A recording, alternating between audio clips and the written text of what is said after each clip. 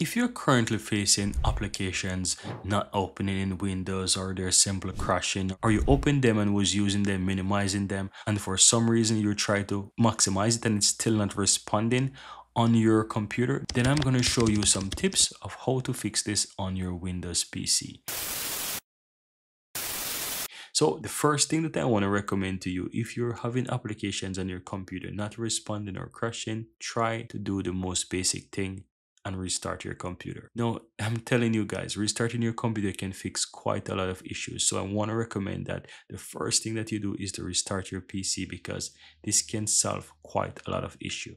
Now, if after you restart your computer, the issue is still not fixed, then you want to try other solutions. So let's say it's the application, you open it and it's simply not responding from your taskbar. You can simply go ahead and right click on anywhere in your taskbar here, open up the task manager, and then from here you want to look for File Explorer. So scroll on through the list here until you find the File Explorer. You might need to do a bit of scrolling to find it, right? But once you find the File Explorer in the list, guys, you want to simply go ahead and right click on it and you want to do a restart. It will dim your wallpaper and you'll realize that your taskbar is disappeared for a moment, but it will recover, and then you can try to open up the application from it again.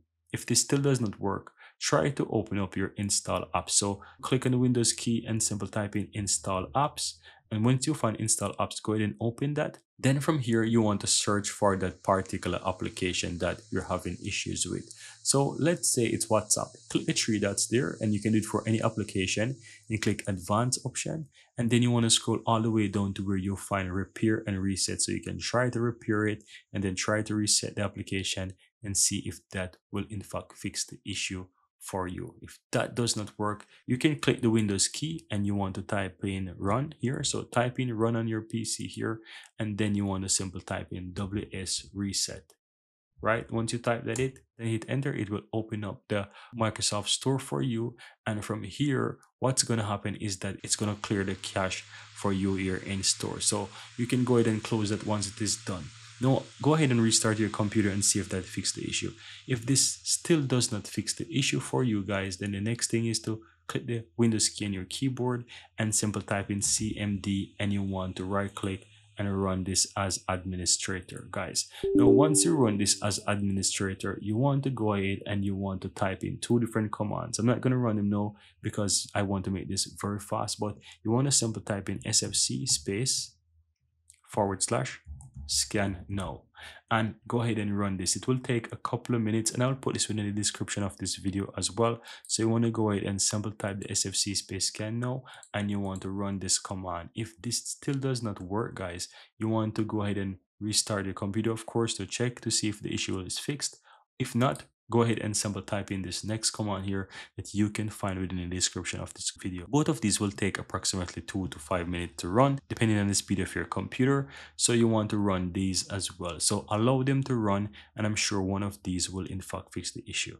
Now, last but not least, if none of these work, then you want to go ahead and uninstall the application from your computer. You can also open up your program files as well. Let me move this over here, and you can check under local disk, then go to program files or the program files x64, whichever one, and to see if you find any folder of that application. And you can simply go ahead and delete it, delete any files or trace from that application. Once you uninstall it, remove them, and then restart your computer. Try to get the latest version of that application from a website, from the official website preferably, and then you want to install it. Once you do so, then this should in fact fix the issue for you. Here you have it, guys. I really hope you found value within this video, and if you do, don't forget to take a moment to give this video a like and hit that subscribe button so that you'll never miss out when I release future videos just like this one. Thank you guys for watching, and see you next time.